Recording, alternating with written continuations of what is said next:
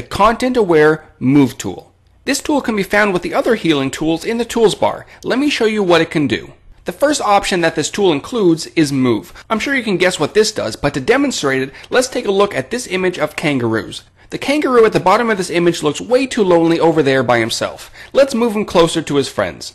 Just like the patch tool, I can create a freehand selection around the kangaroo, making sure to outline the whole object. When using the Content-Aware Move tool, you want to make sure to leave a little bit of room around the edges of your object to give Photoshop some extra breathing room when it's time to blend your object with its new background.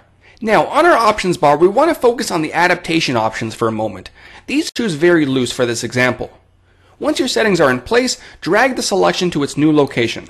Photoshop will not only move the kangaroo to its new location, but it will also remove the old one, doing its best to keep the result as natural looking as possible. If you find that the edges didn't blend very well with the background, undo and try a different adaptation setting. The second option is Extend. This can be really useful if you're trying to shrink or extend the length of an object, such as a building or even an animal. In this image of a lion, let's say I wanted to increase the size of this guy. With the Content-Aware Move tool, I'm able to draw out a selection around the area I want to extend. Again, when making my selection, I want to make sure to leave a little bit of breathing room around my subject so Photoshop has something to work with when blending.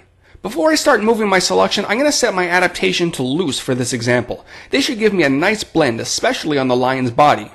Now, when I drag my selection, I'm going to do my best to line up the crucial lines of the subject, but we don't have to be 100% accurate.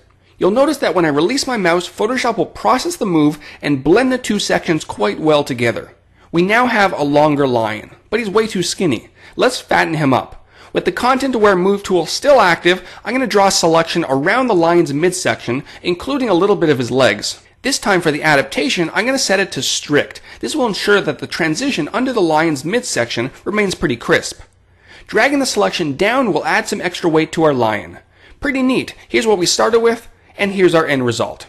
And that's the new Content-Aware Move tool in Photoshop CS6.